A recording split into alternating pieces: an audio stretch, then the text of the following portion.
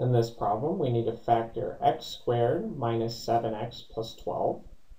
And remember that factoring is just the reverse of the FOIL method. And FOIL, remember, is used when you have two different binomials multiplied together. So we can put our two sets of parentheses, and each of these will have two different terms. So the first of the terms, this one and this one, multiply together to give us this x squared term. And in our case, since the coefficient is 1, each of these would just be x. And then this term and this term multiply to give us this last term here. So we need to think which two numbers can multiply together to get 12. We'll have a few different choices. So either 12 and 1, 3 and 4, or 6 and 2. And remember, since this is positive 12, these can either both be positive or both be negative.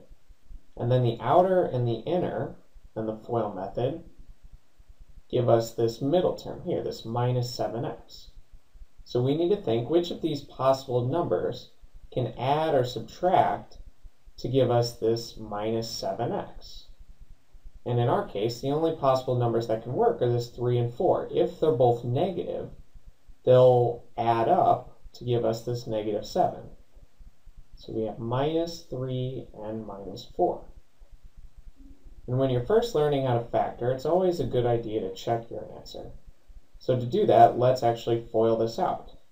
We use the first terms, x times x, so we get x squared, and then we have the outer terms, this x and this minus 4 multiplied together gives us minus 4x.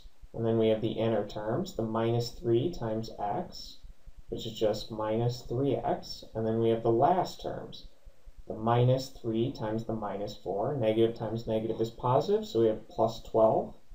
And if we simplify this, combining those two inner terms here, we have x squared minus 7x plus 12.